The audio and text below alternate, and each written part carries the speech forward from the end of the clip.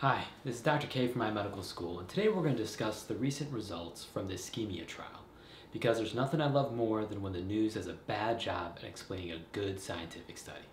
Please make sure to watch all our educational content on our YouTube channel, iMedicalSchool, and listen to our podcast on iTunes and Google Play. If you like what you see, make sure to like, share, and subscribe.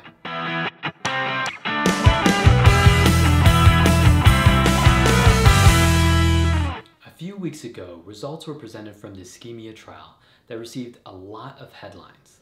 The name ischemia is an acronym for the International Study of Comparative Health Effectiveness with Medical and Invasive Approaches. Yeah, quite a mouthful.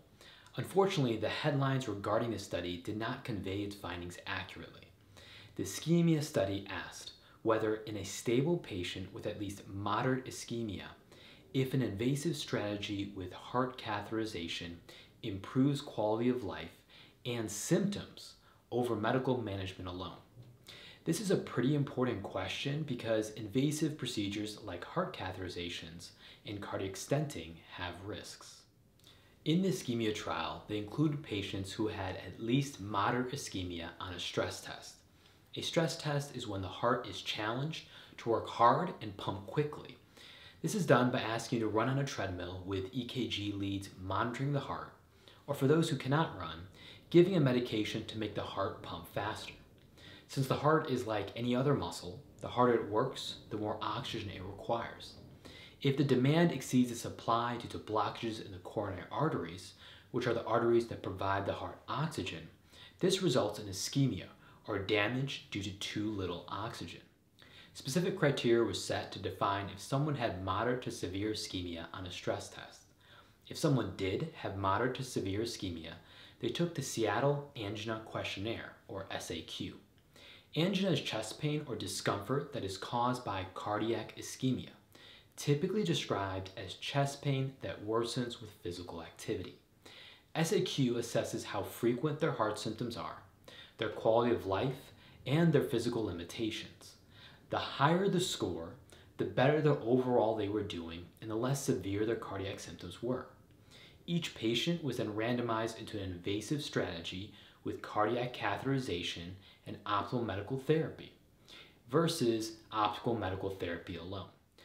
5,179 patients were included in the study, with 2,591 patients randomized to conservative medical therapy and 2,588 randomized to invasive therapy.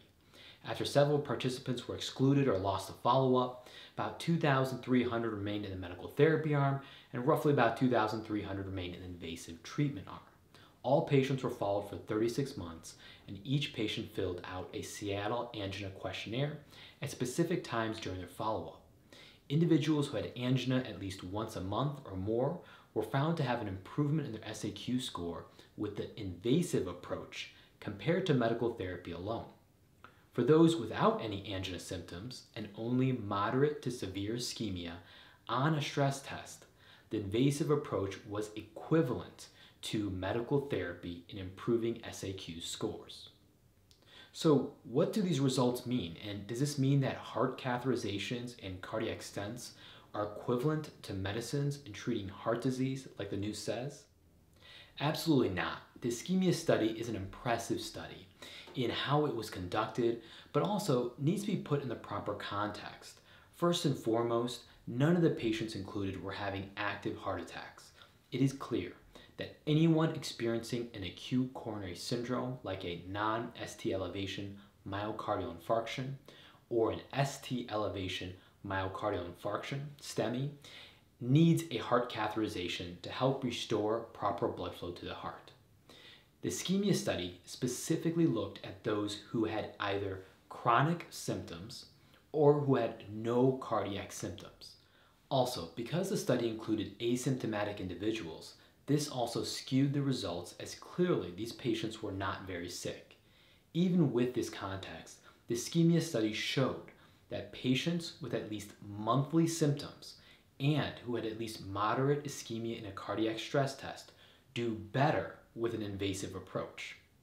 However, for patients with no cardiac symptoms, but who have moderate to severe ischemia on a stress test, the benefit of an invasive approach compared to medical therapy is similar.